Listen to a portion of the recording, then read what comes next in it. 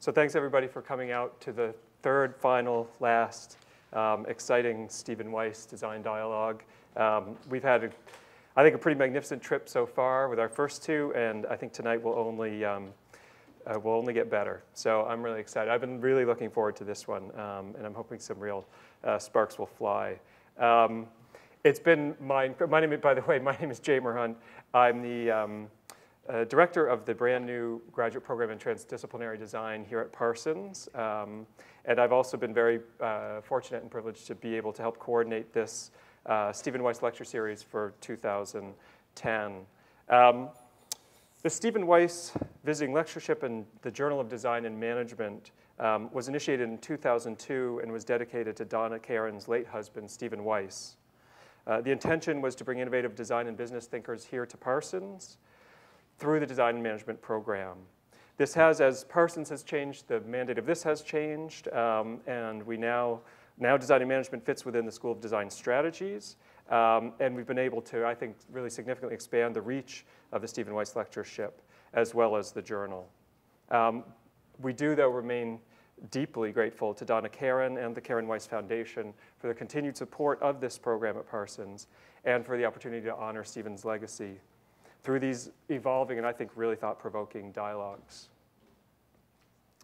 I don't believe David Bressman and Corey Weiss are here tonight, but if they are, again, welcome and thank you. This also, as those of you who have been to these events know, this lecture series is also kind of marking the inauguration of the graduate program in Transdisciplinary Design, brand new at Parsons. And it's been a really exciting few weeks. We've had a number of events that have gone on, including this lecture series and the symposium called Headspace on Senta's design, and both of which have gotten a lot of great press and publicity. And I think there's a real hunger out there for programming like this, for a program like this, that really tries to address at some really different level the kind of complex, seemingly intractable and unsolvable problems that we face that design continues to struggle with and continues, I think, to sometimes come up a bit short when it's constrained by disciplinary practice.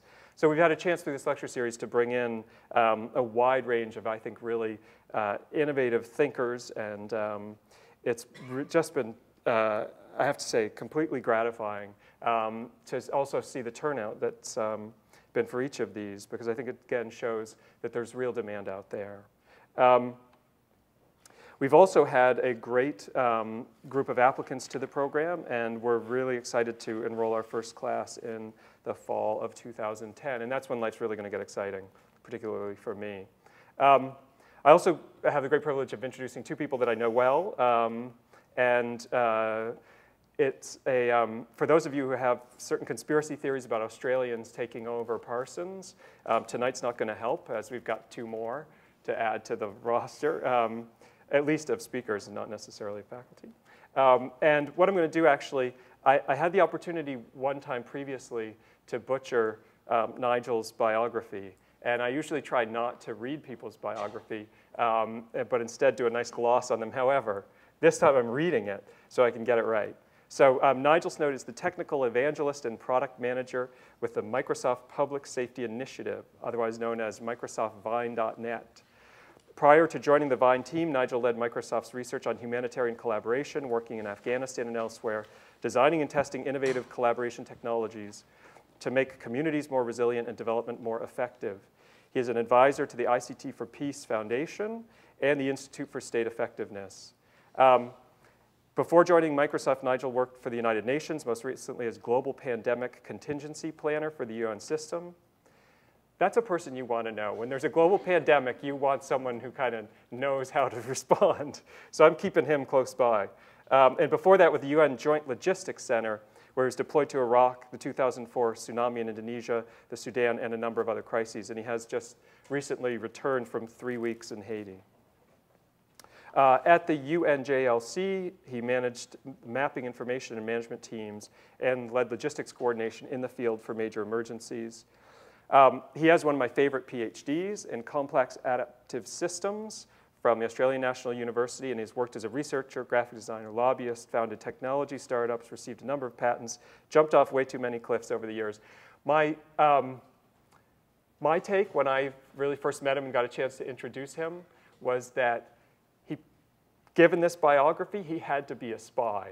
So I put it to him. I said, you know, like at some point, haven't you been some international man of mystery or something like that? And he said, well, no, but with his bio, he probably should have been. So I think you'll enjoy having a top flight secret agent here tonight. After Nigel, we'll have a presentation by Natalie Jeremijenko, who is currently Associate Professor of Visual Art at NYU and directs the X-Design Environmental Health Clinic. Previously, she was on the visual arts faculty at the University of California, San Diego, and the Faculty of Engineering at Yale. And her work, diverse and provocative, has been included in the Whitney Biennial of 2006, as well as the Cooper-Hewitt-Smithsonian Design Triennial of 2006 and 2007, and lots of other prestigious art and design exhibitions.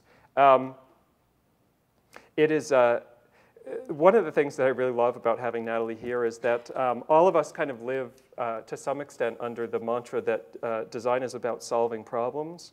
And what Natalie's work reminds us is that design can also cause problems. And I think that's the best part of it, that design not only solves things, but can also provoke us to struggle with the things we make and the things we build and things we live with. And I think her work is exemplary of a kind of wonderful messiness that reflects encounters with some of the deep complexities of our everyday messy world. She has been named, amongst other things, one of MIT Technology Review's top 100 young innovators. You know, with Natalie, sort of once you see her, you won't forget her. So we're really, I'm really excited for tonight. I think this is going to be two really extravagant presentations, and I think the spaces between them will be equally interesting.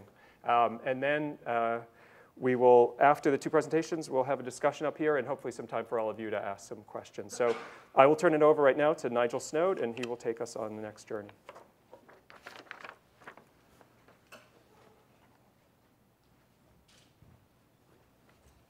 Thank you, Jama. Where am I? That's really the question. Okay.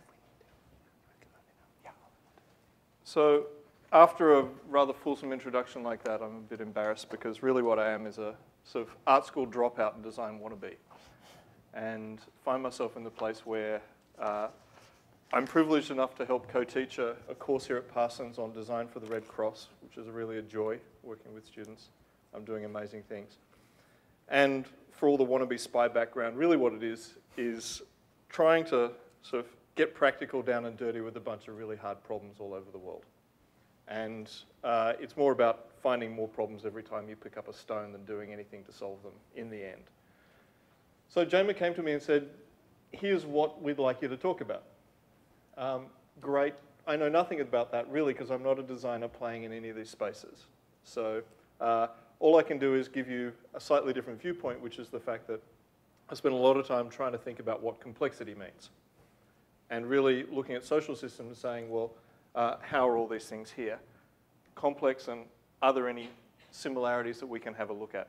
So my immediate answer was, yeah, of course. No problem. Of course there's a role. What the hell is you asking me for?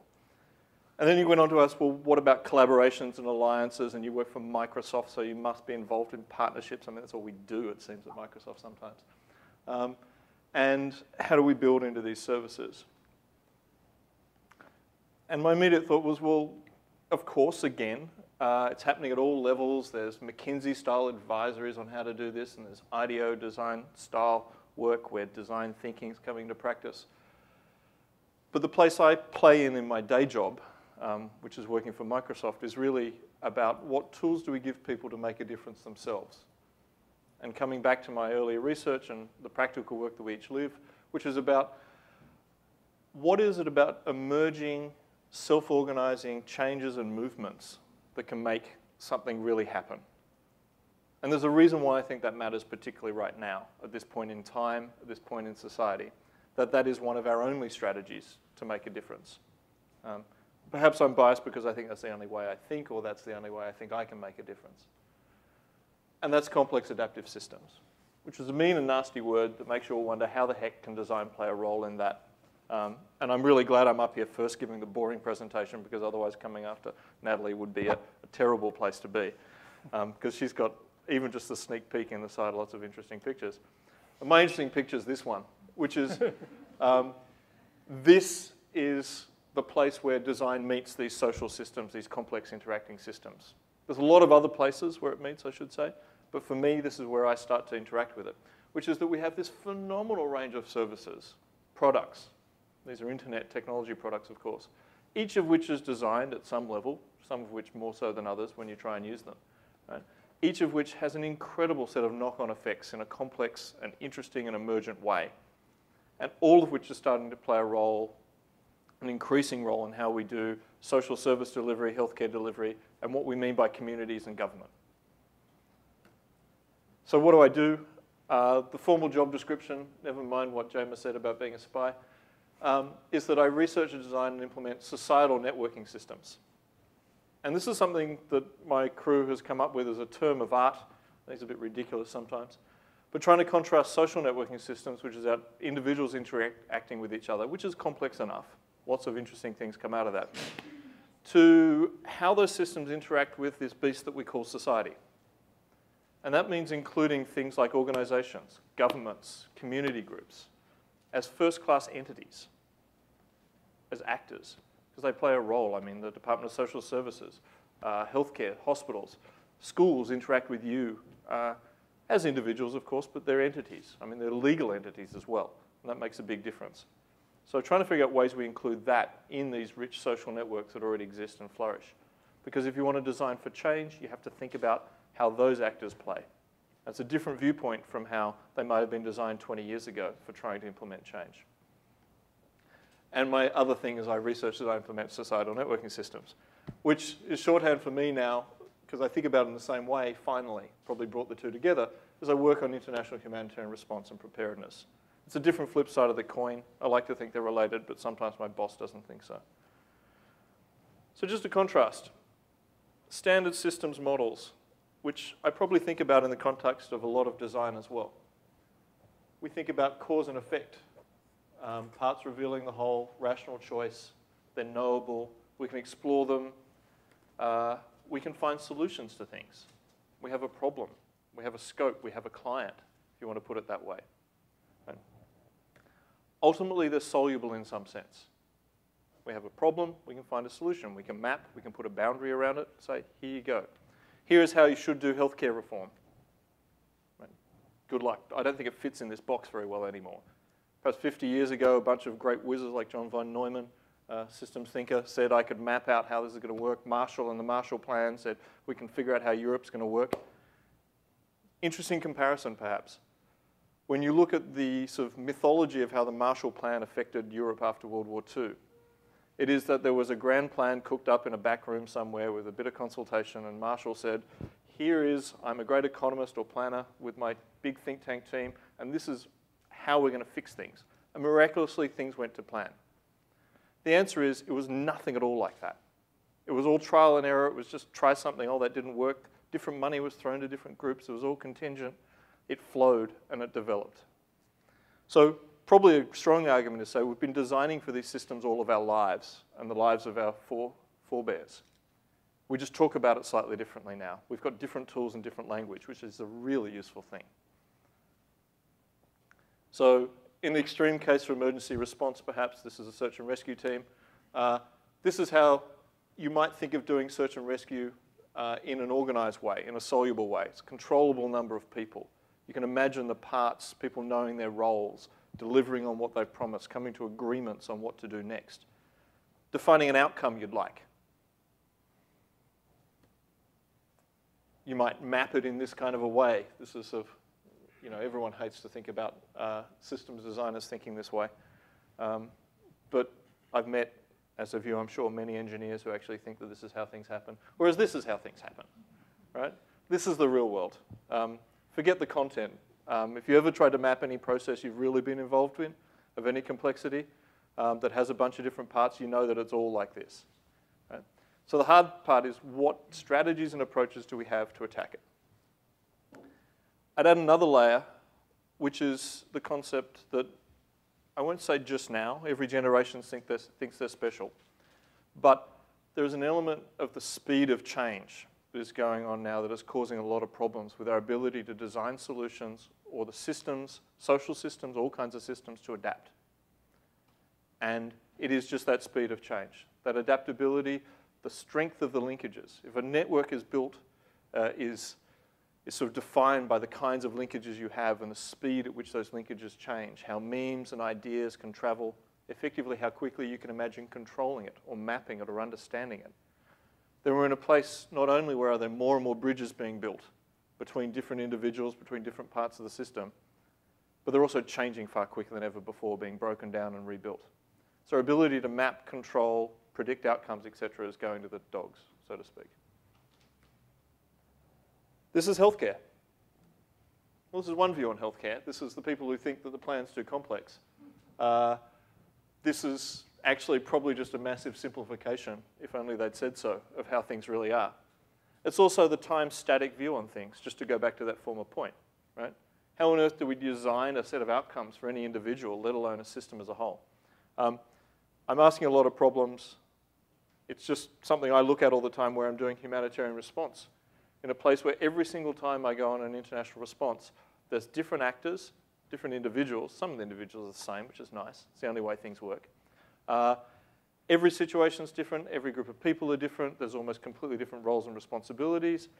And we make it up as we go along. I'm deeply dissatisfied with that, which is why I said the second part of my job description was trying to put some order into thinking about how we do this. And slowly we're making a difference. And Haiti, for instance, has actually crystallized a lot of new thinking, finally, in the back rooms of trying to get international humanitarian response working better. And people are talking about complexity there, finally. People are starting to break down the feeling that we can map and design an aid or development program that will deliver a set of services or outcomes for a set of individuals in some country over there as labeled as beneficiaries. Right? Realizing it is actually complex, that everybody's a part of the system in the outcomes. That there might be some tools to help us figure out how to do this better. That's exactly the state of the art at the moment in international aid and development thinking on this one. So there's a long way to go. I'd like to contrast three systems. A puzzle. Follow a recipe. Repeatable. You got the instructions. Almost anyone can do it. It helps to have a bit of expertise. You know how much salt to add, perhaps, rather than just following precisely the guide for dummies. A complicated problem. Rocket to the moon. Despite all the challenges, there's a high degree of certainty of the outcome. At least when you get a fair way down the process. You've tested a few systems.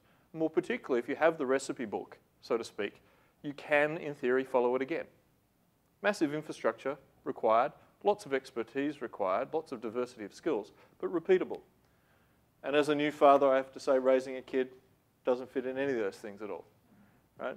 I think it's a really illustrative example because we can have all the what to do with your toddler's first year manuals you like, but every outcome's completely different. Right? And sort of takes a village to raise a child. It's all those interactions as well as all the interactions going on inside. So there's a bunch of boundary problems that matter for any complex system in trying to design the outcome for raising a mensch as a kid, basically. A friend of mine just wrote a book on how to raise a mensch. And I haven't read it yet, but I'm intrigued to think exactly what her formulas are. To come to, this is a slide I just gave, a couple of slides I've stolen from a talk I just gave to the chiefs of police or the major Canadian cities, where they're engaged with the problem of how on earth do they work with their communities? How do they do community policing in the age of Twitter? How do they do community policing in the age of terrorism when they don't quite know who their communities are anymore? So they all know this, but the challenge is that in any response, their audience, their constituents, is massively complex. It's no longer working with a local small community who you could either get to know or at least define in some homogeneous way. As responses scale, as problems get more complex, they don't just get sort of linearly more complex, they get massively more complex. Right? The number of actors taking part get involved, and the ability to coordinate completely disappears. International aid is for instance, is not run by the military where you could actually predict coordination, and being able to say that about the military as a example is interesting if you've ever worked with the military, who claim themselves to never be able to coordinate anything really. But then they look at this other system over here and go, how on earth does that ever work? And it's quite interesting because you'll find most military officers working with international humanitarian aid and development actors will initially, or for quite some time, or forever, say, you have no idea what you're doing, it's a complete mess, let me take over. I'll put some order into this. And those who've been around for a while will often sit and go, actually, despite the complete lack of order and what I see as chaos, things still happen. They might not be what I define as efficient. Question one, flag, what is efficient anyway? Right? But somehow you seem to be able to figure out together how to get things done, which is the property of an emergent system. And my final slide to the chiefs of police is basically the fact that life is really complex as a citizen, because not only do you live with all these government agencies, I'm talking about citizens facing their agencies, their communities. Right? You don't live in this simple world of small neighbours, which is how most services are designed, unfortunately. Is that not only do you have in one jurisdiction, let's just back up slightly, right? One jurisdiction, all these different contact points for your agencies. You actually live in multiple places at once, where your parents live, where you work, where you travel, just by ad hoc chance. So you don't actually know what social systems you're interacting with. So it gets hard. So the challenge is, how do they reach out to everybody? I think there's some interesting solutions, and most of which involve new technologies like Facebook and other social networking processes. But basically, complex systems that we care about in terms of designing for a difference involve all these kind of problems. None of which are really open to doing a nice constrained design solution, I might add. Right? So we've got to think a little bit differently. I think there'll be more of that coming after me. And I come at this, fortunately or unfortunately, the fact that I was a scientist for many years working on complex adaptive systems at the same time as I was trying to do other things. And trying to predict them, trying to control them, and trying to tell everybody, including myself, that that actually wasn't possible. But I think there are some strategies, and I come at the emergence from simple rules and the interconnectedness and interdependence. Part of it is about defining a boundary, understanding your system well enough to know whether or not there are strong ties or weak ties. Because, for instance, the global foreign exchange system, really strongly connected. What happens over here massively affects over here. Financial system, financial crisis. Things that happen over here come over here. But the boundaries between educational institutions, for instance, a student operating in Parsons isn't really affected very easily by what happens at NYU or what happens in a student in Australia. Though within Parsons, there's a lot of strong connections. Right? Facebook might have shattered that somewhat between students to each other.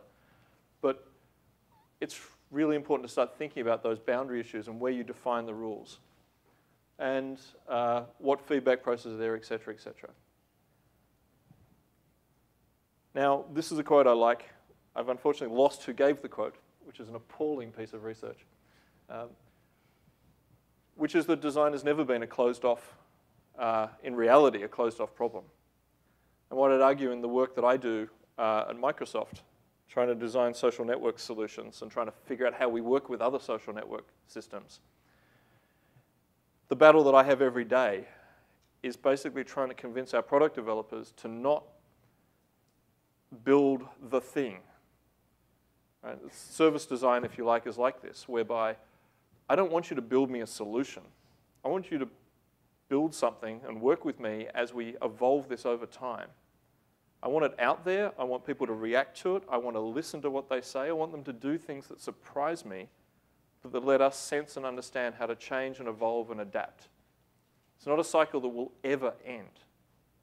There is no closed end to this. There's no boundary to this system, this engagement. Right? It's always continuously being aware. Fortunately, design has some great tools for helping with this. Right? There's mapping and visualization, just to be the most blunt, simple visual design approach. Right? We can't understand a system at all till we can map it, see it, lots of different ways, have it challenge us in lots of different ways and challenge our thinking. No one else has those tools, and they're critical, even more critical than they ever were. It's not just simple visual design, there's the complex interactive design. This is what I really like about risks and interconnections. Talk about open systems. And, there's a bunch of service design challenges that mostly happen by accident. I mentioned it just already, what I do day to day. I mean, no one thought that Twitter would be this big, right? I don't imagine that any of those initiators thought they could possibly be like this. They certainly didn't engineer it for that. If anyone knows how Twitter got started on Ruby on Rails and the software they use and everything else, they had massive system crashes. They still do occasionally. Right? So they were completely surprised. I mean, in business, you want to be surprised by the positive upside, right? You don't want to be surprised by the negative downside, but no one hears about those folks. Right? So they can't have possibly designed for, 25 or 130 million users, I think they've got now, right? So it's about being adaptive. It was about saying, being flexible. They didn't design for Twitter to be used in the way it was. Hashtags came along, geolocation came along. It turned from being something you stayed in touch with your close friends to being the premier way for public announcements to go out from cities and other agencies. Completely different set of use cases. Sort of design and technology basically play a massive role in reconceiving social services. This is just a bit of a throwaway slide, but basically saying there's a bunch of different ways we can visualize and use and enable and empower people by thinking about using data in different ways and different kinds of services. And even to the extent of actually, I work a lot, as I said, with governments and trying to talk to them about how 3-on-1 isn't the be-all and end-all of interacting with your community. There are other ways to do this. This is my little short list that I work on with people. I really like the sensing aspect, because if we don't design solutions that are capable of understanding how they're being used, we won't learn from them. We won't learn how to adapt them. If they're not adaptable in the first place, you're stuffed as well, of course. Right? Revelatory is probably a better way of saying, a worse way of saying discoverable. That people can find them, understand them, grasp them. They're affordances in the product design sense. And human scaled, because it is actually in the end about us making connections and people acting. I'm trying to get over the sense that we can design from the top, we design from the bottom, or experience from the bottom up, basically. And as I said, mapping and analysis. We can't understand what we're doing or change it unless we can visualize it, unless we can analyze it, unless we know how to do that better. They're all design skills. Simulation, play are exploratory techniques. They're critical in this. Right? We don't figure out what's happening unless we're simulating. We don't know where things are going to go unless we run. And it's no longer the realm of scientists stuck in a lab with a big supercomputer trying to figure out how things might be. It's actually, there are tools and techniques available to all of us. And as I said, solutions for individuals that reach to the social. I really love the fact that finally economists have got for the game and realized that they actually have a role to play in this, that they are the people who wield the influence about how influence can be measured and pushed around. This is actually a quote that I really like. Most economists haven't even got here. Would you believe I saw this quote just recently in a manual for the United Kingdom military about how they can influence operations in Afghanistan. So the military has had this process for many years. It actually came out of the US Air Force called effects-based operations, whereby they would design, they would have an outcome they wanted to have, an effect, and they would do this in huge cascading system model, cascading set of cause and effect to say, if we only do these things, it will happen this way.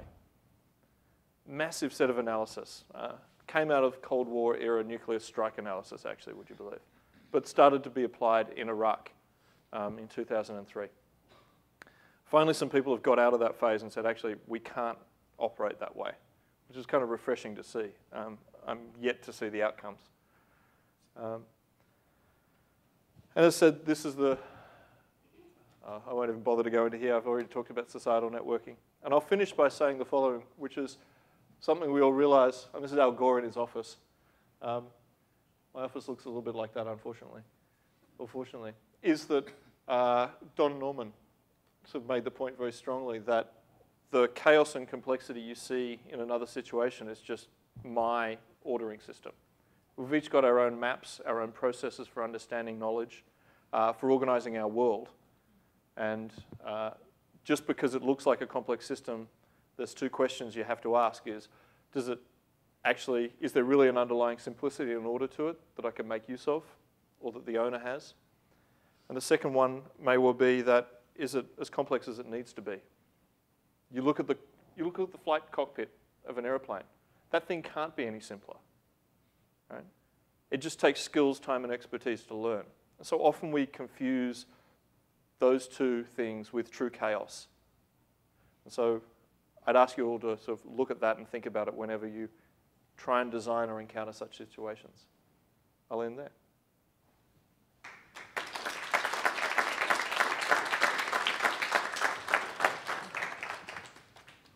Hi. Thank you for a marvelous introduction to all the important ideas that I'd like to touch on. I'd like to do it from the point of view of my work and lab and the kind of way that I framed the problem of complex adaptive systems, or just figuring out what to do. Really, that's the kind of AKA of the crisis that I think we're all facing, which as designers, as participants in a participatory democracy, in the face of shared collective uncertain threat, in the face of climate crisis and climate destabilization, I think we ask ourselves what to do, right? So I think the climate crisis has revealed this interesting, more insidious crisis, the crisis of agency, i.e. what to do. And I'm not talking about people in Haiti or other places who are also figuring out what to do, but I'm talking about specifically, I'd like to address us, people with every technological and computational and communication and tweeting and educational and locational advantage, us, right? What do? Somehow buying a local lettuce, driving at the speed limit, catching the subway, it just doesn't seem sufficient, right, in the face of shared collective uncertain threat. So in order to address this crisis of agency, I've sort of set up my work within this framework of the Environmental Health Clinic, which is a way of reviewing what we take to be health, which is a topic, transformations in the health system, health systems as a kind of national, it's on the national dialogue. Is there a dialogue with the nation? I don't know. It's on it's a national topic. So, but I've been working on this idea of reframing health in our health systems, precisely because the medicalized definitions of health are just tremendously unsatisfying to me. And it has the advantage of actually working and framing my work inside this, in the tradition of institutional critique, this new lab and clinic that I've set up at NYU, has the advantage of kind of recasting out the problems, figuring out what to do. So what it is, quite simply, is, oh, I think I had this. This is our assignment for tonight from Jema. But what I'm doing is a twist on health, right? Redefining health, right? Let me do that again, right? Twisting health. Okay. Away from this idea that health is something that's internal and atomized and individualized, pharmaceuticalized and medicalized, into something that's shared and collective, something we can act on. That environmental issues, rather than being out there somewhere or in the polar ice caps with the polar bears, or in the Pacific region, or in the developing world, I mean, environmental issues are here in the air quality in this room, right? In the water quality outside.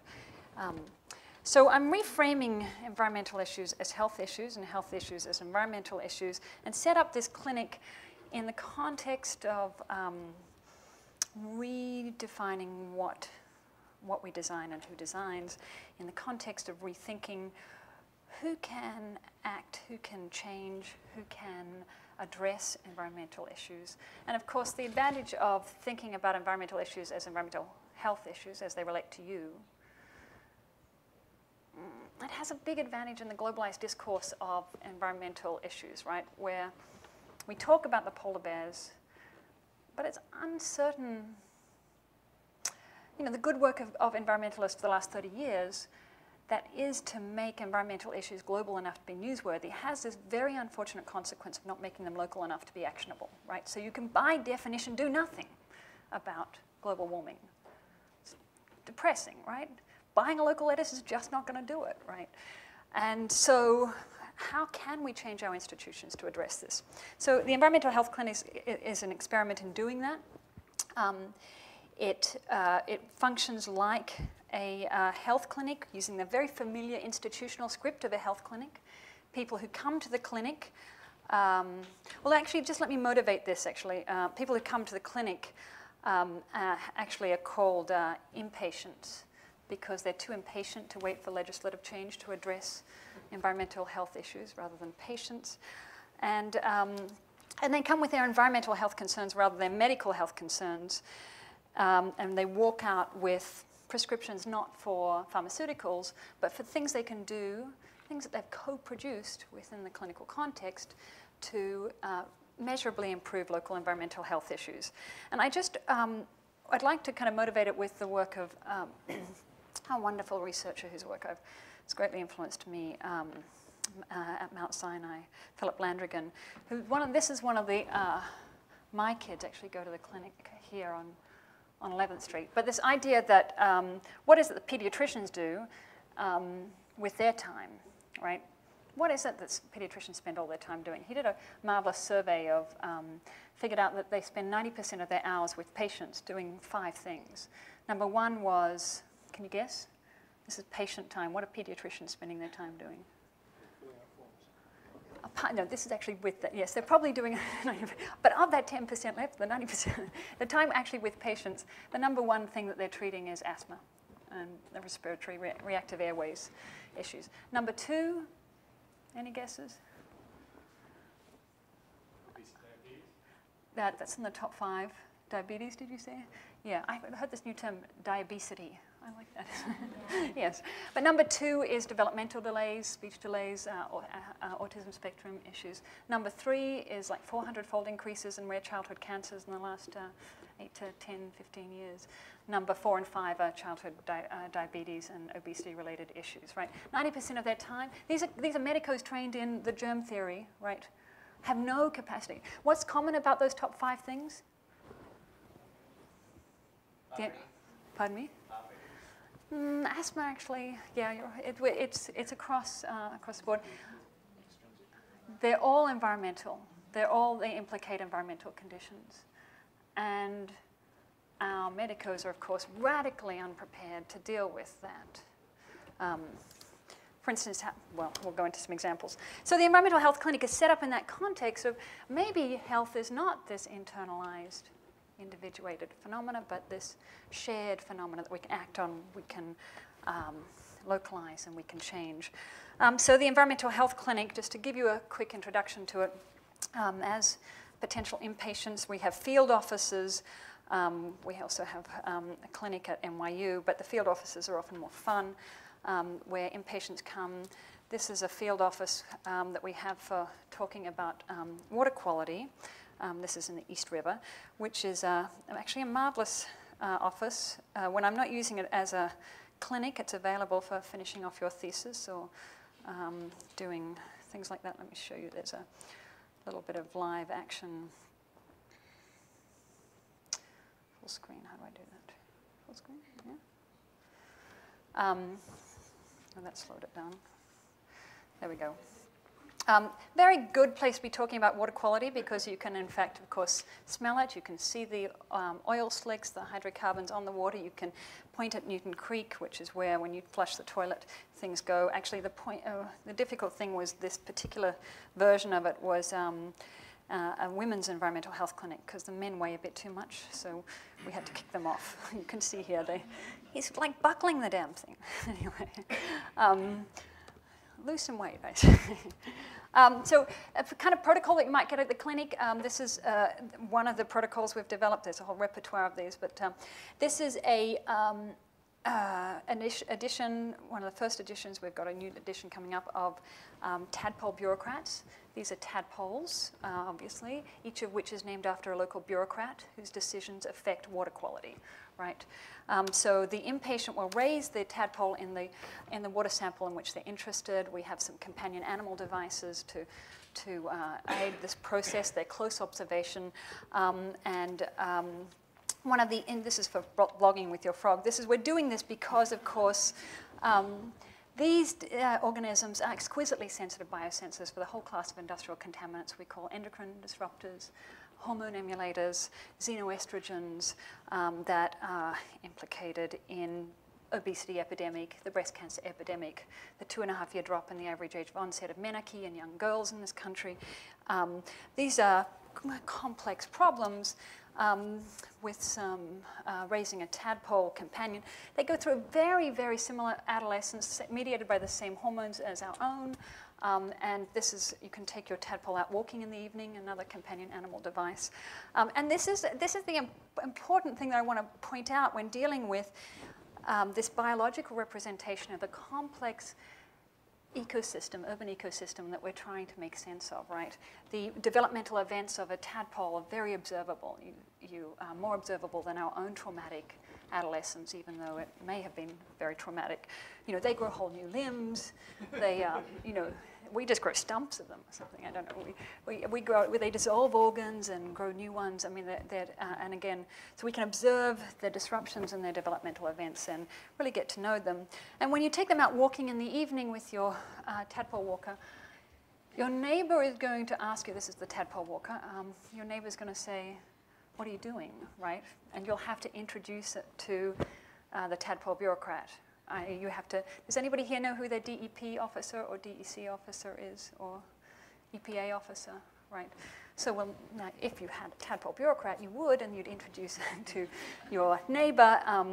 And I swear, or I'll bet you 25 cents, that the next time they see you walking your tadpole, the next time they see you, they will ask you, hey, how is Joe doing? What's going on? And you will then, of course, offer to have them friend your tadpole and your social networking site, the environmental health clinic site, of course, because it's medical records. It's a clinic. It runs like a clinic, but the clinic records, rather than being the grade A privacy standards of medical clinics, because this is all the environmental commons, because anything you do to improve your environmental health, your air quality, your water quality in your own interests, the benefits are enjoyed by anyone you share that air quality or water quality with. So it has an aggregating effect, and it's by definition not private.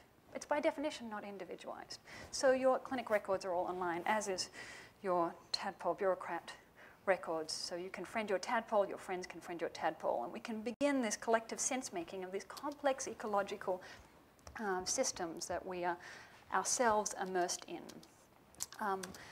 So I just want to give you a couple of examples of the protocols for really making sense of a very complex set of environmental challenges that we're dealing with. This is another protocol that instead of asking you for a urine sample, I'll ask you for a mouse sample when you come to the clinic, which is, begins by designing a better mousetrap. Does anyone here have a domestic arrangement with a mouse?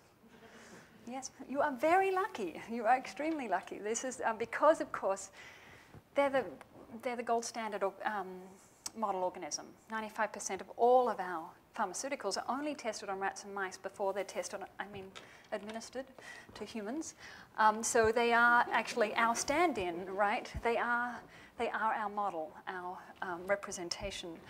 And so they make an even better environmental health model organism because, of course, they share your environmental stressors, the same lead levels, the same asbestos levels, the same environmental stressors, largely the same diet, same mammalian biology, the same smaller body mass, so we can see the effects more readily, shorter lifespan, their livers actually metastasize very similarly to ours, but at smaller doses, so we can really see the effects. So, so what happens in this is actually, we explore cohabitation with our non-human animals, our non-human organisms. This is one of the mouse traps we designed. What we do is kind of look at the shared responses to environmental stressors, and we went to the medicine cabinet of this particular patient who's asked to remain nameless, but he liked, well, he was on a few little antidepressants. This is Prozac, Zoloft, a black jelly bean, and a muscle relaxant. So we would see if the mice would actually also, given the same environmental stressors, would they self-administer antidepressants? Are they as crazy as we are, right? And vodka in solution, gin in solution, muscle relaxant in solution, and plain water. You can barely see that. You know, would they self-medicate in other ways? And any guesses? Yes, of course, they did. They have to cope with this. They liked Zoloft much better than Prozac. Just for your information. Not that anybody here is on an antidepressant, I'm sure. And they liked vodka, of course, as much as they liked plain water, right? Same levels, which of course I understand totally. And then when the mouse is actually in the enclosure, it triggers an old cell phone that we put in there, and that calls a clinic, and we come in and pick up the mouse. And we do the blood work and the hair work on the mouse. It goes through the standard lab protocols, so we can have a look at the body burden that the mouse is themselves bearing, and make sense again of their lived environmental context. I'm going to skip through a few. This is one of the prescriptions. So we have these protocols for monitoring. We have prescriptions for acting. This is one of the more popular prescriptions. It's called the no park prescription, which takes a no standing zone like those associated with fire hydrants and prescribes the removal of the asphalt to create an engineered microlandscape. Precisely because of this problem that you have all seen, which is interestingly now the biggest pollution burden on the New York, New Jersey S3 system is now the massive network of impervious surfaces we call roads and sidewalks. And it's that of course, is more significant now than the big point source pollution. You know, the big industrial facilities. That all of our environmental activism has been marshaled around, you know, finding the deep pockets and suing their bottoms or something. So, you know, suing them. And now that, you know, now who do we sue with this kind of problem, right? Who do we? Is that the strategy? With the no park, the creation of an engineered microlandscape, we can of course intercept and infiltrate that roadborne pollution, grabbing it with all the surface area of the rocks and pebbles in the subsoil, rehydrating the entire block. The street trees, of course, like it, and preventing that roadborne pollution from entering the estuary system. It also, and of course, leaf area index is very important. Everyone knows that street trees is a good thing. Everything, all the environmental services that trees provide is in fact related to the leaf area index. They're capturing the particulates, the sequestering CO2, the air quality improvements have got to do with leaves. So we're actually surgically inserting leaf area index in the boundary layer that's called the Stroller-Hyde effect, the Stroller-Hyde problem, which is the problem of I think it's a terrible problem with a cute name, but a kid in a stroller has 1,000 times worse air quality than the adult standing behind them, right? Because that's where the tailpipes are, the unburned. So this intercepts right here, and we go on. I just want to sort of point out it continues to function as a emergency vehicle parking space, but of course we. You know, a fire truck can come along and flatten a few plants, park on it. In fact, it's less likely to be obstructed, I would guess. But you know, big deal if they flatten it, it'll regenerate its plants, right? But 99% of the time, when it's not a parking space for emergency vehicles, it's servicing the environmental health emergency. It's redefining what is the emergency. So I wanted to show you a few of those. That's a sort of a prescription. And there's one that is coming up that we're just about to launch a clinical trial that I want to skip through, called the solar chimney, that some of you might be interested in. Sort of in lieu of the failure of the Copenhagen discussions of global bodies trying to negotiate for action in the face of this shared collective uncertain threat. There's a small component of some other systems we've been developing called actually the Drawing in Air project, which looks like a solar chimney. As you know, a solar chimney heats up, hot air rises. That's greenhouse effect, right? Greenhouse effect against the greenhouse effect. when we put a few of these up, and we've got a new edition of these coming out, we take a standard HVAC particulate filter, and we put it on top of a plastic bag of some sort. And then, of course, the hot air rises, and we pull through that amorphous carbon when we put that up. This is my child labor. But here is another edition of it. When that $7 HVAC filter is grimy, they send it back to me. I release the amorphous carbon and bind it with a wax into a pencil, the length of which measures the amount of grime that we've pulled out of the air, right? And amorphous carbon black as it's called, combined with ozone, is responsible for about half of the global warming effects we're seeing now. It's the stuff that changes the reflectance of snow and ice. It changes the reflectance of the atmosphere. It's that grime that you can wipe off every windowsill. It's part and parcel of inefficient combustion, but it's a low-hanging fruit. We can do something about it, and this is a clinical trial that we're launching now to really measure what it is that we can take in, what we can do with a $15 drawing in air solar chimney to pull out some of this. Okay, so that was just a couple of the examples. I just want to show you 3 more interfaces that now start to reimagine. And one of the other design challenges that I think is our major challenge to the legacy institutions and our cultural imagination. The fact that we cohabit with non-human organisms, that we can talk about biodiversity, and this is part of global biodiversity loss that we all bemoan, but what does biodiversity look like here? Why can we talk about biodiversity in Costa Rica when we haven't figured out how to do biodiversity in Manhattan, right? Where can we go with that? So the OOZ project is a set of interfaces, zoo backwards, of course. OOZ is zoo backwards and without cages, to kind of facilitate and recognize, goodness, it's really leaching out. Is that, it is too light. It really is. It's a resolution issue. Okay, I pushed it too far. I did. I'm sorry. Well, let me tell you, that's a map of the Bronx ooze, which we launched recently, which is renamed.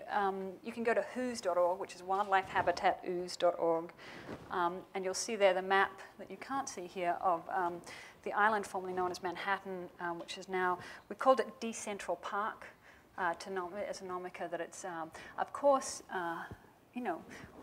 nature isn't inside little boxes we call parks. It's everywhere, and our biodiversity matters in all sorts of places outside of those little boxes. We've renamed the Bronx, the borough of the Bronx Ooze, except for where the Bronx Zoo is in the New York Botanic Gardens, again to show you. Okay, I'm really just going to, let me change this because this is not going to work if I'm sorry, how much of this have you not seen? You just, most of it? Okay, here we go. Why don't we try? That's the one there, yeah. This one? This will be ugly, I'm sorry, but it'll be at least brighter. It'll be stretched and ugly.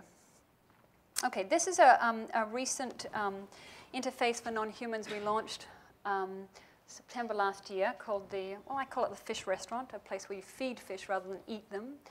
And what it is a series of buoys that when a fish swims underneath, light turns on, right? So the fish leave a trail of lights as they're going underneath. We deployed this in the East River and the Bronx River. Here it is in the Bronx River. And what it is implemented, the top light is actually a dissolved oxygen sensor or a water quality sensor. It shifts from, it's an always on light that shifts from a warm red color to a cool blue color when the dissolved oxygen is high, red when it's warm. Is that now making you seasick? Is that? Okay, I'm working on it. Keep putting you. And when a fish goes here, you can see here when a fish goes underneath. Are there fish in the East River? Yes, there they are. There they are. Of course, this once there's fish there, people start they have strange behavior at every New York City park. Of course, that says, do not feed the animals. At every zoo, there's a big sign, do not feed the animals. When people see animals, they start throwing Doritos and chewing gum and cigarette butts, right? It's like that desire to interact is as ubiquitous as those signs, do not feed the animals, right? So not only can you see that there's animals there, you can also actually text the fish there. So we have here, at the site, we actually have the business cards and contact details for all the organisms you might actually want to stay in touch with, schmooze with, social network with. Here's the org chart of some of the Bronx River org chart and the etc. So you can sort of text your, we've turned our phones off, but the site of the Bronx River is actually where the first beaver in 200 years has moved into built a lodge in New York City. You can text him, Yo Beaver, it's his contact details. And you can track him. He's a bit like, he's like every other, actually. He's a lot like 2 million other single, desperate males in New York City. He's always texting you, asking you for, you know, up for a cross-species adventure. Come over to my lodge. You want to see, you know. So they have characters and they initiate interaction. There's also, as I said, it's a fish restaurant. Instead of Doritos, perhaps we can do a bit better.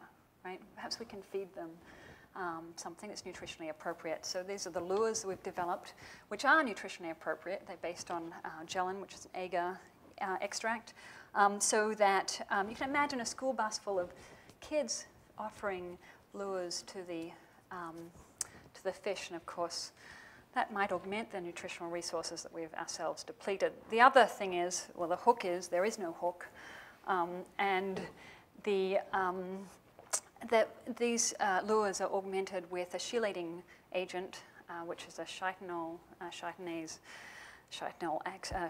extract that binds to the bioaccumulated heavy metals and PCBs and complexes them, helps them pass it out in a complex form where it's less reactive, settles into the silters, and it's effectively removed from bioavailability. So again, what you're seeing is a systems level effect, or I'm gesturing at a systems level effect, that the collective action of these individual interactions could amount to significant environmental remediation, right? In contrast to the Army Corps of Engineers dredging the Hudson that first stage is just completed, right? In this case, we're taking advantage of the bioamplification, the community structure of the non-humans, our neighbors in the East River and the Hudson River. Of course, they amplify up through, they bioaccumulate the heavy metals. 90% of the mercuries in our own bodies is from the fish there. And that allows us to kind of take advantage, like a targeted drug delivery system, where it's the pollutants are the most highly concentrated, as opposed to the brutal 1950s approach of dredging the entire, resuspending all the pollutants that have settled and been covered by about 7 centimeters of silt, and shipping that sludge, that toxic sludge, to Pennsylvania, Texas, and the nearest third world country that will take it, right, where it continues to be toxic sludge, right? So there's a radically different approach of a participatory, tunable, responsive, adaptive remediation process, as opposed to the brutal, let's dredge the fuckers, or something. Well, I don't know what sort of, excuse me, I'm sorry. I'm breaking into my Australian. Yes. So in this, they also fluoresce in UV, the lures, all sorts of things, because of course that's how birds and fish coordinate this massively interesting, complex movement of schools of them in the murky water where you can't actually see like 2 centimeters in front of you, right? They can see actually 40 feet because they use UV and coordinate through UV. So you have fluorescent lures. And this is actually a plate from the Cross-Species Supper Club that we've recently initiated, and the Cross-Species Cookbook that I've been working on for quite a while, which is actually a Meals that are food that is delicious and nutritious to humans and non-humans, because we eat the same stuff, actually. So we live inside the same system. We have, I'll introduce you to some edible cocktails in a minute. I am going to finish off just 2 more little interfaces to make the point. The goose dinner from the cross-species cookbook, for instance, you don't eat the goose, you eat the food that geese eat. So, for example, vegetable matter underfoot shows the process used in making this dish. In the kitchen, the chef imitates the methods that geese use pondside to mash down the vegetation, thus producing a vegetable carpaccio, etc. And the cross-species supper club, or actually as we call it, the cross-species adventure club that we've just launched, is a monthly, occasional 5 to 7 course adventure in tasting the complexity of biodiversity. This is the invitation, which we ask you to, on one side we have a little QR code that's camouflaged, and it's actually printed on edible, so it's an edible invitation. Again, to kind of explore how we might not have to use these more permanent materials for these very ephemeral phenomena. Once you've absorbed the information, read it, that is, and snapped it in your phone, you can eat it. It's quite delicious. And here are some of the, here are the lures to give you an introduction to it. This is the last project I'm coming into now, but just to give you a taste of this, this is Murkish Delight, a taste of the wetlands, because of course, you might all know that wetlands are the new technology of the 21st century. The high tech of the 21st century is wet and slimy, and here is how we can kind of culturally reimagine the bogs, the swamps, the marshes that we have so devalued and denigrated. Only 8% of the entire US landmass was originally wetlands that did all the, protected the entire terrestrial ecosystem and the aquatic ecosystem, both marine and freshwater systems. And we've degraded more than half of it. In California, more than 95% of the wetlands are gone, right? Gone. Of course they're having water problems, right? So how might we reimagine the value of wetlands? And the interesting thing is here, this is Steve Dietz, look at his face. He's very much enjoying this. You can tell that. But our non-human collaborators might actually have some interesting help for us. This is introduction to levidum, which is a wonderful soil bacteria, ubiquitous soil bacteria that's associated with wetlands. And here's an interesting quote for you. Addressing the amphibian extinction crisis represents the greatest species conservation challenge in the history of humanity, only because, of course, the frogs and amphibians actually lived through the dinosaur species extinction crisis, but they're disappearing now. This is the largest species extinction crisis in the last 5 to 8 years that the Earth has seen since the dinosaurs. So we've got something to think about with this. And levidum may come to the rescue in so much as this is another one, wet kisses. Levidum actually produces a very interesting substance called violocin, being investigated for all sorts of medical reasons as an anti-leukemic agent, anti-tumorigenic. But most importantly, there's a few frogs and salamanders that have been surviving the chytrid fungus, which is one of the major causative agents in the demise of frogs and amphibians across the world. The chytrid fungus was brought to you by your friendly neighborhood pregnancy test, actually. Between the 1920s and the 1960s, 70s, they used these African claw frogs where they take the urine of potentially pregnant women. Remember I was saying that frogs have the same hormones we do, right? They take the urine of potentially pregnant women, they inject it under the skin of a male or female African clawed frog, and then if it produced a sperm sac or an egg sac, we knew women were pregnant, right? That was a standard thing. But then in the 70s, some new process came in, and PETA was getting active, and so they let go of the frogs. And it's actually, the chytrid fungus is endemic to the African clawed frog that's being widely released across the world. It's killing all the frogs in Australia, throughout the US, throughout the world. thanks to our medical labs and our scientific procedures. But to the rescue is libidum, Viva libidum, that produces biolocin. So the only frogs and salamanders that are surviving the chytrid fungus, turned out they have this libidum fungus in the microbial community on their backs. So this is wet kisses, which is a marshmallow for kissing a frog formerly known as Prince. A very yummy edible cocktail, which actually is purple because it has the biolocin in it. And when you eat this cocktail, not too many, they're actually quite strong, a lot of cognac, but when you eat the cognac, you're ready to, your lips are inoculated with the biolocin and the libidum, so you're prepared to kiss a frog and see what happens. Okay, I'll jump through a few other things. You might like to try some salamander tails. There's actually an X Prize for the production of victimless flesh. You know, salamanders are the only terrestrial organisms that can just drop half their body mass, right, their tail at the sort of inconvenient predatory kind of grab. I'll just drop it, right? So they've actually solved this X Prize already. So FYI, thanks to the salamander. And if you're prepared to try. And the whole Northeast actually rests on the flesh of salamanders. You know, the biomass of frogs and salamanders in this area, unlike other areas, is if you took all the vertebrates, all the deer, raccoons, squirrels, coyotes, and rolled them into a big ball, and then took all the salamanders and frogs and amphibians and rolled them into a big ball, that ball is 4 times the size of all the vertebrate mammals, right? They're everywhere, right, or they were. And a lot of us rest on it. I'm going to skip the rhinoceros beetle wrestling. We'll come back to that some other time.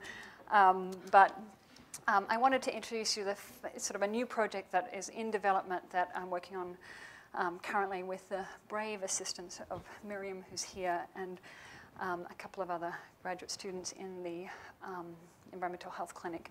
And it's really about redressing the wetland issue, but it's based on this very specific strategy that I think we've all identified but not quite said, that new technologies present the opportunity for change, for kind of radically reimagining what we do and how we do it and who we do it with. And there's a sexy new technology that you might have come across recently called, well, the sexiest one is the Icon aircraft, which is here, lead designer Stephan Strand. And it's part of actually one of 30 new planes that are coming into this light sport aircraft class. The light sport aircraft class is is newly created by the FAA. So now it's about $3,000 in a weekend to get a pilot's license, a sport pilot license. It's about $100K to get one of these planes. So they're trying to usher in the era of personal flight. And of course, that begs the question, how might we more radically reimagine urban mobility through flight? And I think that the problem of this is that, of course, flight, many of us would think that flight is the worst thing we can do, right? And of course, flying to Australia every year to see your parent, the guilt that being known as an environmentalist and being attacked for flying, right? And see my parents, come on, give me a break, right? I'm not going to feel, well, I do feel bad about that, but I can't tell my parents. No, it's just, I think we can redesign those systems, right? So all those wetlands that we've degraded, right? Mostly in the name of flight. Those cheap swamps that were flat land, proximal to unbuilt on in JFK, LaGuardia, LAX, SFO, right? These are all major wetlands that we've degraded in the name of flight. So could we use this opportunity of flight to reimagine how we use this? This is actually the nitrogenous, the denutrification of the terrestrial ecosystem and the nutrification of the aquatic ecosystem from a recent satellite picture. Of course, all the stuff is running off. I want to show you, what do I want to show you? I want to show you the strap-on flight simulator, and I can show that to you here. I think here, in action. Here is first prototype, the first edition of the strap-on flight simulator for, okay, anyone done hand flying? When you actually increase the surface area by about 5 times, it's just great. Just, oh, you know, it takes it away. It's really fun. But of course, the visceral experience of, does anybody here imagine themselves as a pilot? A couple. It's a problem. If we're going to seize this opportunity of personalized flight to kind of more radically rethink our own urban mobility, to change the fact of whether or not we should and can and must rethink our urban mobility, we've got to have more people thinking about it, not just kind of the crazed first-person fighter pilot, you know, Xbox flyers. In fact, I would argue, and there's much evidence to suggest that putting your hand out and using your car as a wind tunnel gives you the kind of experience of the angle attack and the maneuverability that actually transfers better into an actual flight experience than visual experience. And there's also a strap-on black box, so you can stick your iPhone out the window too. And that will log 3-axis acceleration changes and your GPS and so you can upload your flight log as well. You can do a autopilot exam here, which once you've passed, you can then join the imaginary Air Force, which you can see here. Very important to have that kind of, you know, to demilitarize and decommercialize flight, to reclaim it. Remember Amelia Earhart, right? When flight was the original internet, right? It was going to be the end of all wars when Amelia was around, right? And Kingsford Smith, right? They were, you could just fly over and talk to the people. You didn't have to have wars. But it somehow got seized, embrogliated into the military imagination. So of course, the thing about the Icon aircraft, that reason why I'm working with it, is it's an amphibious plane. So we can in fact offer a private landing strip, a wet landing strip, that costs about $5,000 to build a wet landing, as opposed to about $100K to build a terrestrial landing, because you have to grade them, and you know, there's a lot more engineering involved. So constructed wetland, about 500 to 750 feet. Also, in addition to sort of as a, if you will, an iPhone add-on or accessory, right, your own wet landing private airstrip, is also a biodiversity hotspot and can be inoculated with that levitum bacteria, the new hero we've recently discovered. And of course, the planes can go from one to the other, re-inoculating, resupplying the levitum, and protecting those unkissed frogs and salamanders. So the question that I would like to sort of leave in as we kind of struggle to redesign or seize the opportunities that new technologies present to us, in this case the Icon aircraft, which is actually launching officially in a couple of weeks at JFK.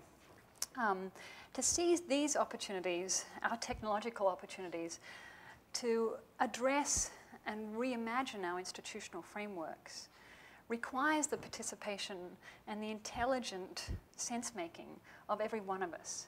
It requires, as the previous speaker said, it requires all of us to figure out, to tune to, does that work? Does it work for me? Does it work here? Does it work well? Can I do a no park? Can I do, you know, what is it? What kind of lifestyle experiment can I do?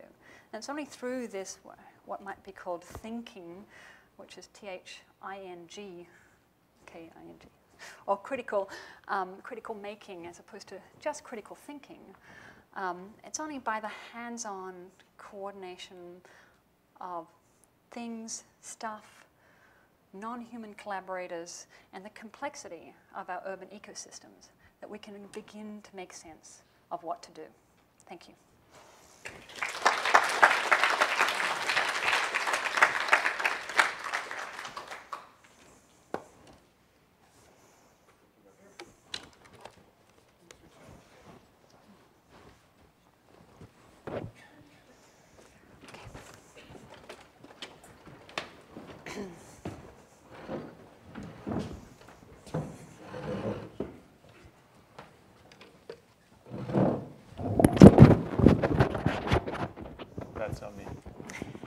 that's you. Good.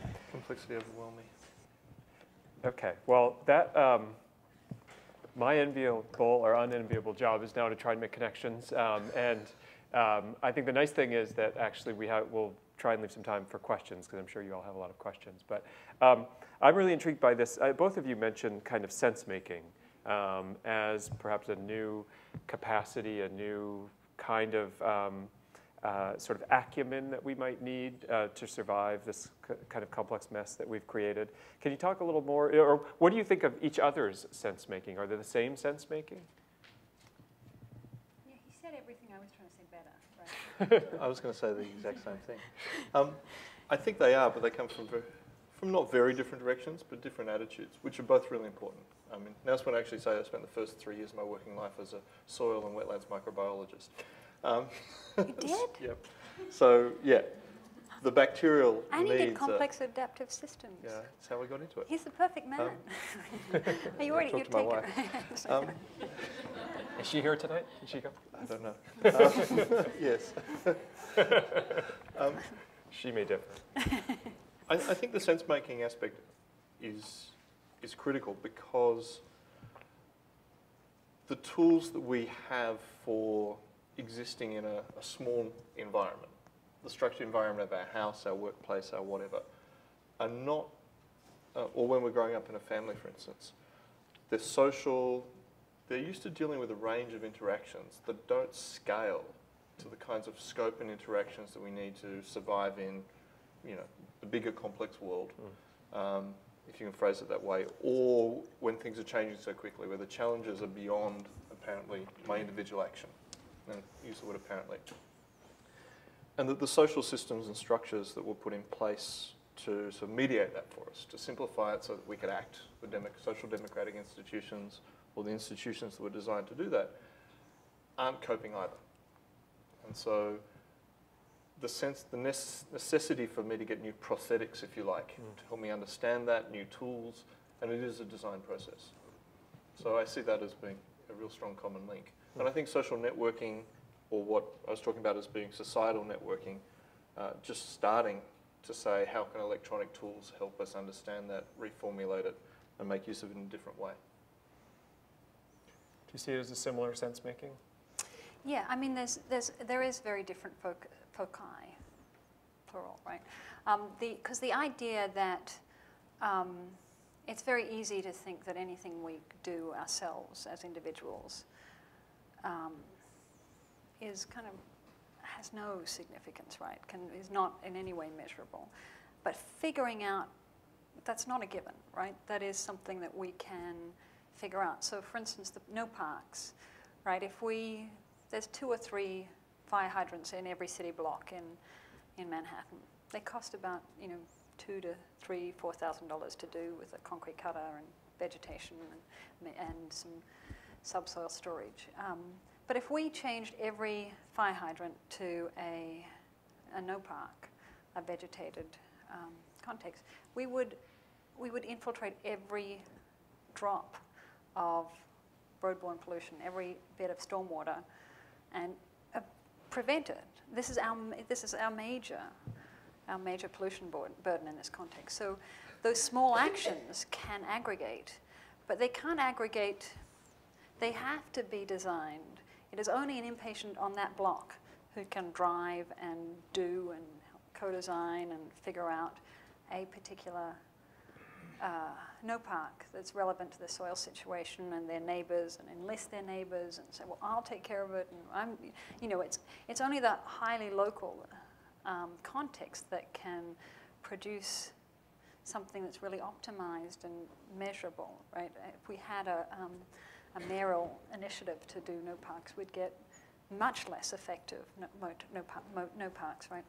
So this idea of how we can aggregate small individual and small group actions into significant environmental effect has the benefit of drawing on the kind of terrestrial, the SETI, the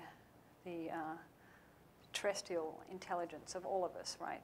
Of many of us being able to make sense of it. So the DOT engineers, who I've become quite friendly with over the last couple of years, Well, they are still reacting, and it's a they're not the engines of innovation. Individually, they might be nice guys, most of them, ones I'm dealing with. But they're not. They're constrained institutionally. They're not innovating. They're not figuring out, I'm going to do this no park as a butterfly truck stop and attract, plant all the habitat provisioning for 40 species of butterflies that occur here, right? They're not the people who can do that because of their institutional constraints, but if we can figure out how to work with them, the people on 6 and B can figure that out, so it's that coordination. I think that's where we do think and we do intuit on an institutional level how we can reimagine our legacy institutions. They do aggregate our individual actions into, without reducing their complexity or their optimization into something more significant. So, yeah, go ahead, please. I was going to say, I see a similar thing sometimes when I said I had these meetings with Canadian police chiefs and so forth. The same with US domestic police chiefs or public safety officials. They have this institutional context that's been built up that hasn't adapted very well to the changing circumstances they find them in with their communities. And I'll say because they've adapted very strongly and extremely robustly to sort of external threats like terrorism or something like this. So everybody's gone absolutely focused for new institution strengthening, if you like. None of them want to be involved in anything that's institution weakening. And so there's an interesting conversation that happens around when I talk to them about how are these social networking tools, for instance, or other new ways of community formation, of bottom-up. People are talking to each other, get over it, right? How do you tap into that? And they see it as intelligence sources or as intelligence operations they can conduct, very military terminology. But for most of them, you can drag them back a little bit, back to things like neighborhood watch, these community-based things. And they're often thinking about, well, I've tried to run neighborhood watch programs, we've tried to institutionalize it again from the top down. And so the conversations I'm trying to have with them say, well, how can you imagine a neighborhood watch-like thing or community policing to occur with people wanting to organize it for their block rather than vigilante squads or something like that.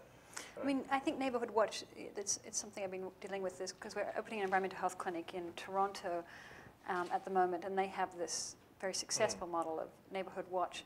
And it is a model of civic participation, but it's insidious kind of, it's about spying on each other, right? So it's a model of participation, but I think it's important to differentiate that the non-renewable or the renewable resource that we have is the creative imagination and the generative capacity of kind of not the kind of community policing, but the collective design that people do or can do. And so I think one of the constraints that we have certainly in teaching the designers of the next generation is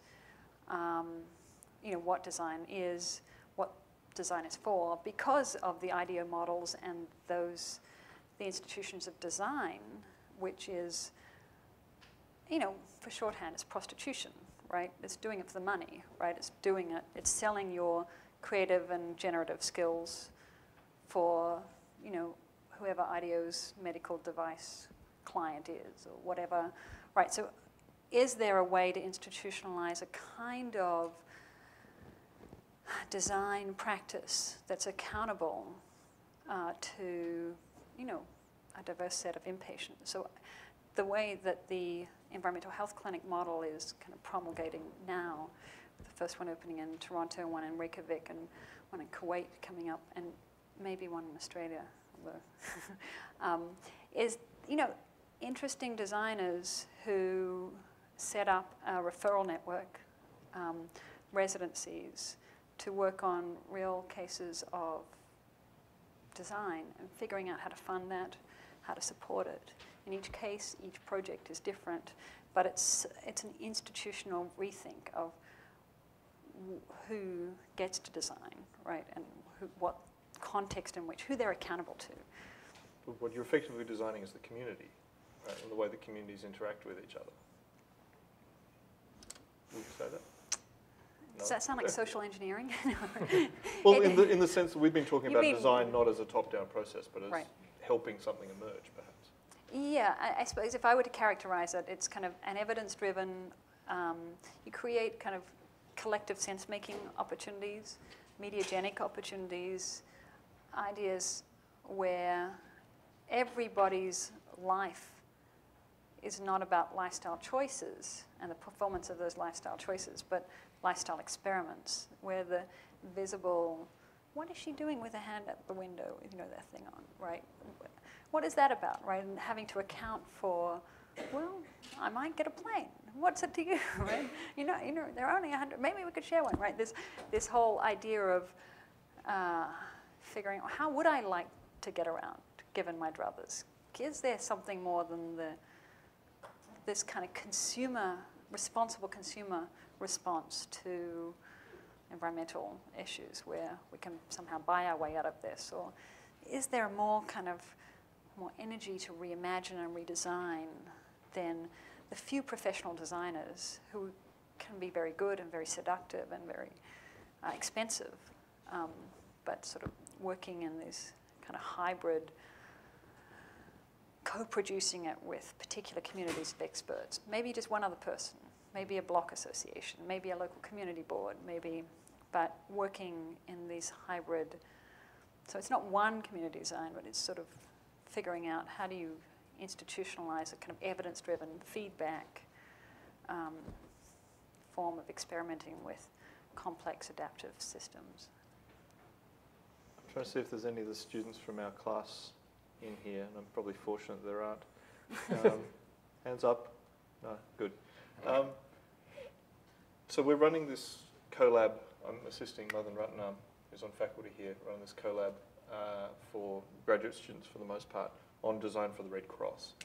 The fun bit about it is that sort of Red Cross locally and the local chapter here and the response, I don't know, they go out to every single fire in the city and offer services, food, shelter and housing, some money, all kinds of different things. It's one of the things they do, and then the national level, sort of various response and coordination, advocacy things. International level, working with the Climate Centre for the Red Cross, which is about helping people find ways to identify and adapt to climate change, increasing disasters, all kinds of effects that has.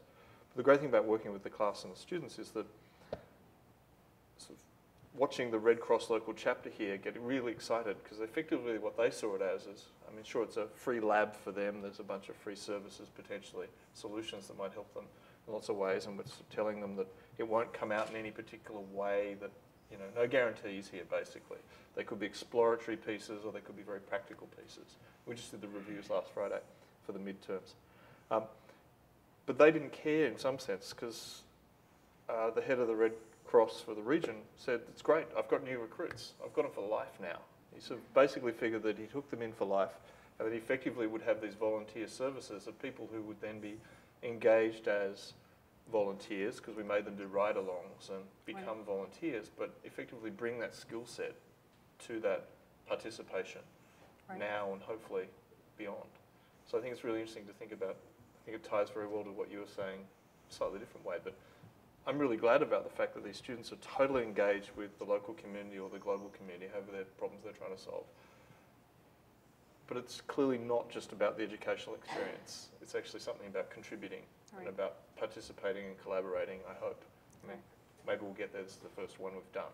But I think it's really interesting to imagine that as a different mode of them being designers or growing into being designers. I want to ask what I might describe as the kind of $64 million question, prompted by both of your presentations, and that's that it seems as though both of you are talking about the potential for phenomena that are sort of seated in kind of hyper-localized situations, kind of taking root, but also, you know, kind of pollinating into other seedlings and spreading that widely. And we see a great example of that, and lots of famous examples of that, whether it's with YouTube or with Twitter in your example earlier today, of technologies that kind of appear, nobody has much use for them, and then within a few months, they scale up to 130 million users, and all of these kind of ancillary new services and opportunities that are present as a result of that. And so they managed to go from something that's fairly small to fairly distributed and large quite quickly. And it seems to me that both of you are talking about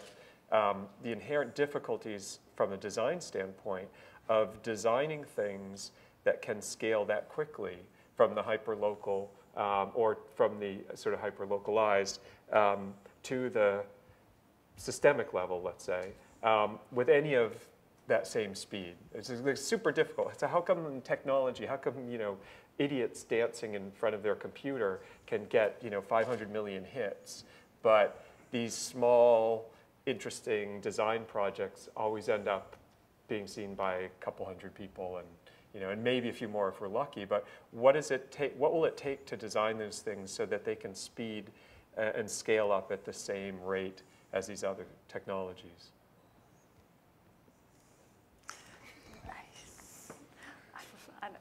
I don't know. Yeah, it is the $64 million question. It's one that I actually get a lot, right? Because what I do is kind of experiments and people are looking to various of the how do you get hundreds and how do you no parks, how do you promulgate them with any of the little devices or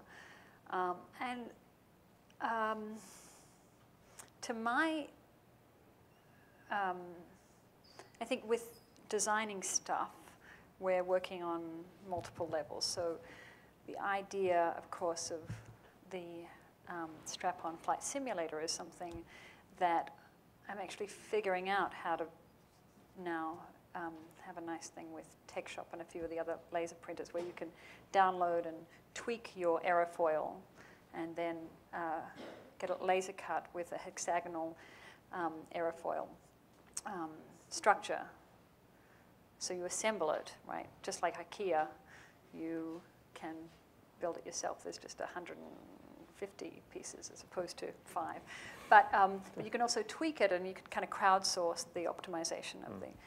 and I'm much more interested in the idea that we can take something like the sexiest and hardest problem in space systems engineering and aeronautical engineering when I was there was aerofoil design, right? That's hard. That's not something that a motley crew of, designers and artists and kind of activists and, environmental activists could ever possibly contribute anything to, right? That's, it's just big science has got a definition on that. And that's what I think can actually really scale. It's this idea that you don't have to be a professional scientist to actually do an experiment. In fact, John Dewey's idea was that it was very important that participatory democracy be based on experimentation, right? On the skeptical experimentation of many people, right? That's what can scale. That idea that, hey, you're licensed to experiment with aerofoil design.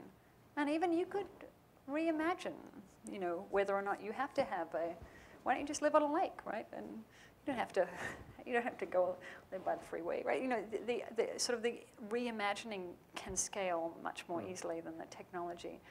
And so being able to promulgate both within the art and design world kind of a culture of experimentation, being able to promulgate the idea of being able to move that experimentation away from, this is I think where we differ.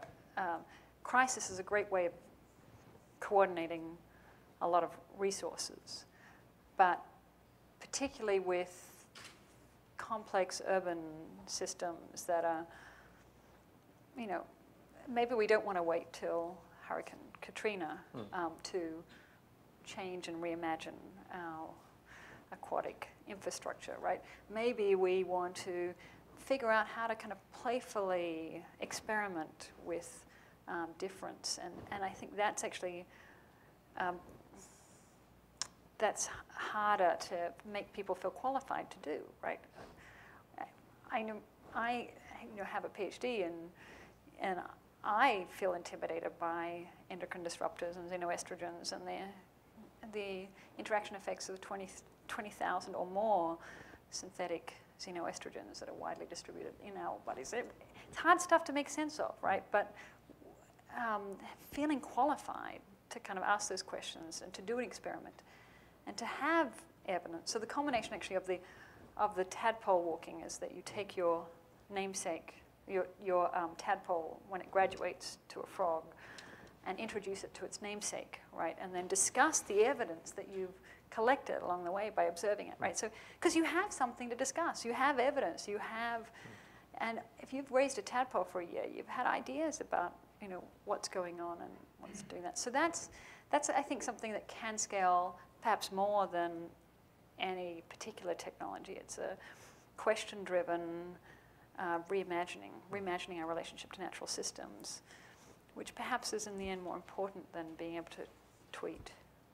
Or Well, I'd say I don't think we disagree about the problems with crisis, because having helped run responses to some enormous nasty things, that's just the worst way to try and deal with anything. Unfortunately, I've just had to try and work in that.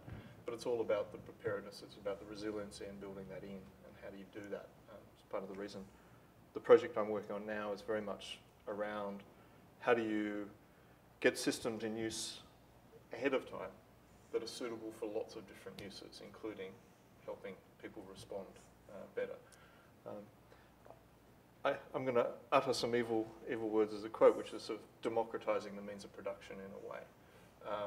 That I think one of the things about YouTube and someone dancing stupidly in front of a webcam is that there's a whole pile of new methods, whether it's that or 3D printing or lots of other things that are changing how we can access and design individually and share those designs, and communities that enable the sharing of designs and concepts that I think is really exciting. I mean, you get a huge amount of what I call trash. I feel it's trash. Other people value it differently, right?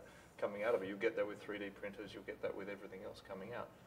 But that leaves the open question about how can you use these tools and communities to make a difference, to change, right? And that's the bit I don't think we understand very well. Is about how do you use behavioral economics, how do you use just experimentation, trying and learning and doing different things like you're doing, right? To raise questions, look at how people answer them, interact with them as they do so, and then try and build communities around doing things differently that are self-reinforcing and supporting. And we don't understand well enough how that can work. Right? And I don't think we'll ever get it by designing down, we'll only get it by trying up.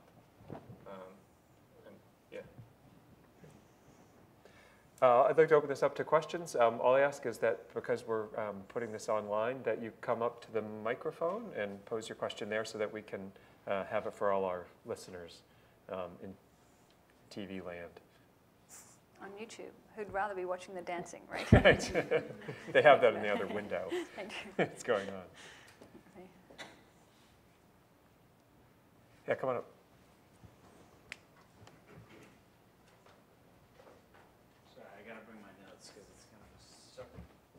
Parts.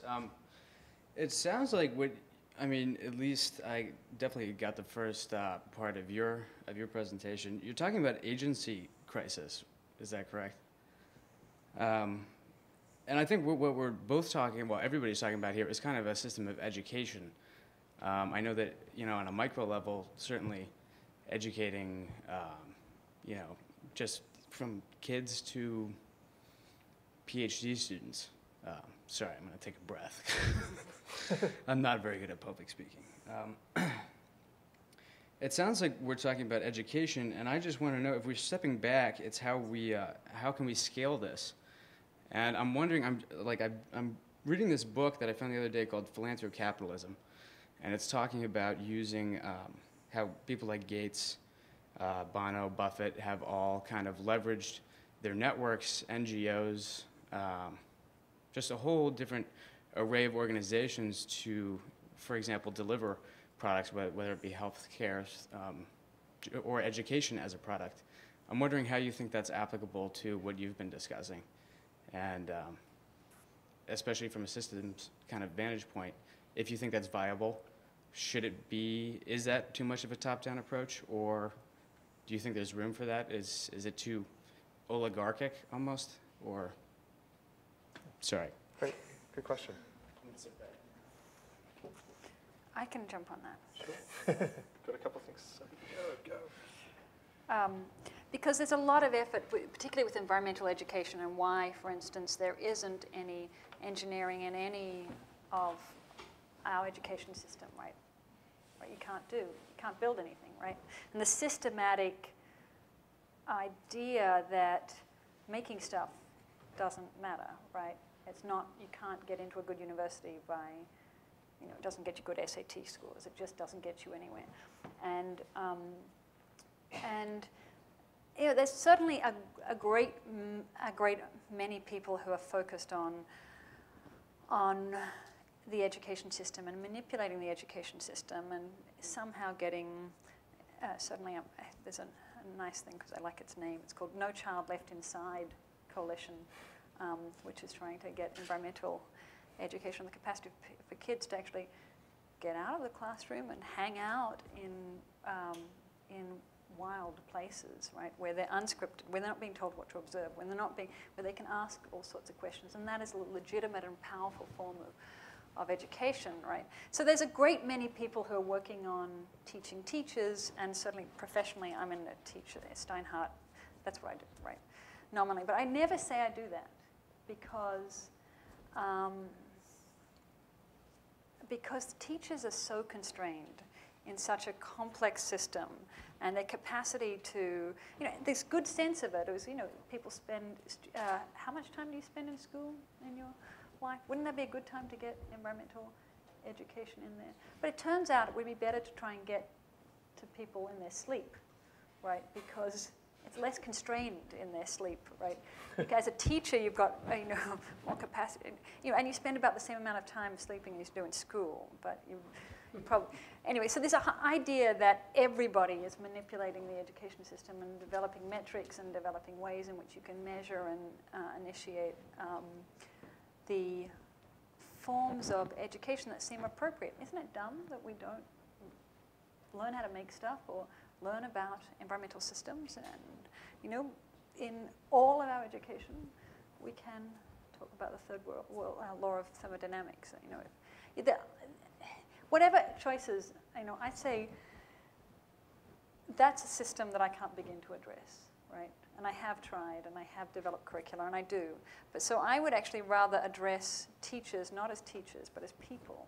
And I've certainly had many people come to, many impatient people who are teachers, who come to the clinic and co-develop prescriptions and protocols and experiments that they can do. I certainly have a lot of 3 or 4 schools that are signed up to do solar chimneys at the moment.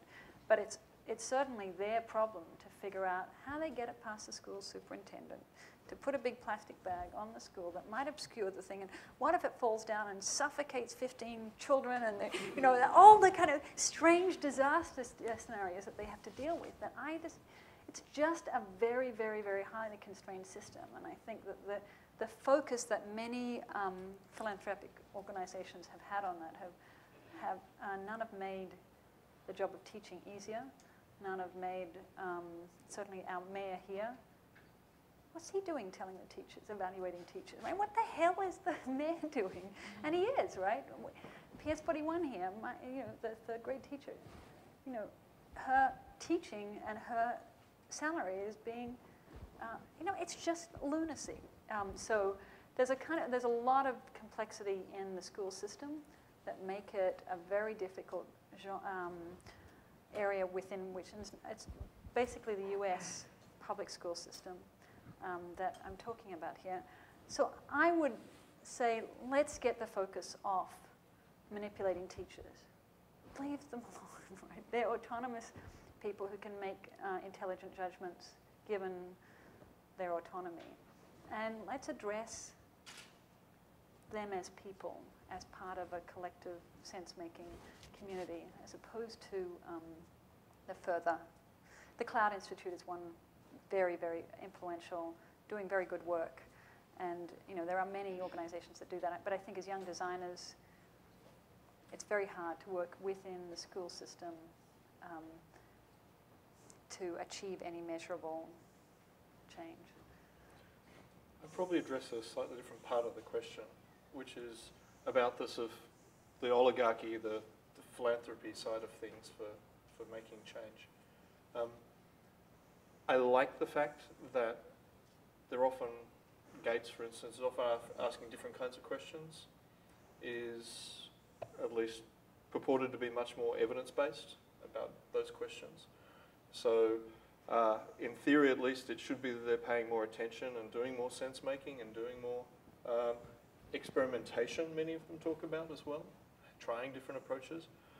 I don't have purview over everything, right? But I sometimes question whether or not that's really happening.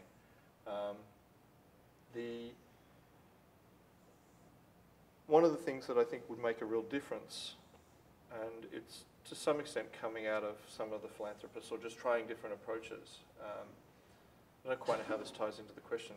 I had it in my mind a little while ago, so I'm sure it will come out again. Is the participatory, sort of encouragement of participatory processes. And it's often given lip service by development agencies, consultation by school systems, or even via foundations like Gates or various other ones. And one of the things I'm really interested in, the kinds of systems we're talking about, is that there's some opportunities to encourage really different kinds of conversations and boundary crossing, just by running different kinds of exercises, by doing different kinds of, I won't call them experiments, but showing different kinds of opportunities. So the Red Cross Climate Centre and the Parsons, various students at Parsons and lecturers at Parsons, designed a game that was played in Senegal late last year for sort of teaching climate change. It actually wasn't even teaching climate change. It was teaching. It was to kickstart a conversation between scientists and meteorologists, and effectively the disaster managers from the Red Cross in Senegal and other parts of Africa. And the goal was that the scientists are talking this, that the 30% chance of probability in the 5th quintile in the next 35-day period, etc., right? And these people are saying, do I tell this village to evacuate? Do I put more resources now into doing something differently? And that's a conversation that was going like this. And it's the same conversation we're talking about with scientists about climate change in other areas, about endocrine disruptors, about all kinds of different things. And it was a really, fortunately it turned out really well as a game designed to stimulate, kickstart that conversation. But even better was it was designed also to then be taken and translated into a local community, not in the capital, but a Wolof-speaking community, which is massively affected by climate change in terms of the frequency and occurrence of floods and significant surges and extreme weather events. And about them participating and having that conversation about what it meant to them, about what these different conversations meant to them. And not to say that one thing can be everything to everyone, but just that there's a role to play in stimulating those conversations in games and play itself, doing things differently. So learning outside of the school system, as you said, or being co-opted in different ways. I don't know whether, I agree with you about the making side of things in schools, but I think there's perhaps a slight avenue in terms of the play aspect that's being co-opted in different ways for teaching, to teach different kinds of things, not what's expected. I'm actually going to wrap things up, I think, and we'll go from a centralized communication model to a distributed one. There are drinks and some things to eat over there. I hope that you'll join us for that, and also give a big round of applause to our 2 Australian geniuses.